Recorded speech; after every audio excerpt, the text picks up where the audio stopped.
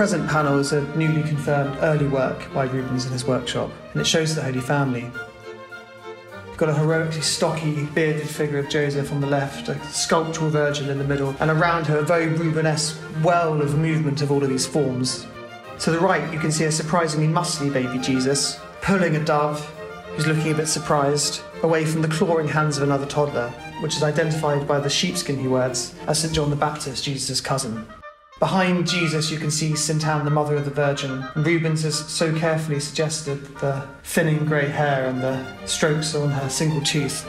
Rubens painted this around 1609, where, rather poignantly for the figure of St. Anne, his mother had recently died. In fact, he was in Rome when he got news that his mother was dying, so he dashed back and he discovered she was already dead, but he found Antwerp ripe for an artistic transformation, and he was just the man to do that.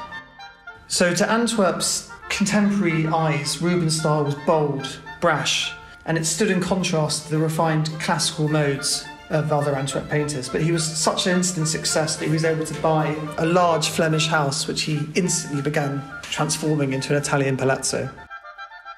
This picture shows also that same restless energy, but has Rubens showing off the trends and what he's absorbed from south of the Alps.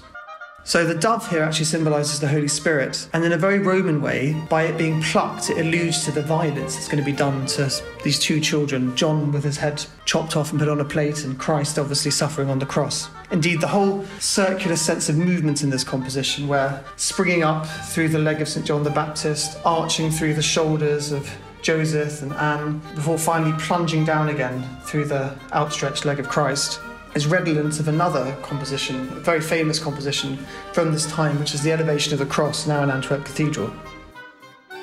The way in that the cross is being pulled one way, pushed another, the many forms in motion, is rather like the tension here of the two children's bodies as they fight over the dove, pulling it this way and that. Indeed, the figure on the lower right of the Elevation of the Cross has his leg bent back on itself, which pushes him off the ground. And that sort of muscular tension here we see if we look at the leg of St. John the Baptist in the present panel, where Rubens, so obsessed with logical definition of form and musculature, has decided to add in an extra extension of the knee and then the calf of St. John.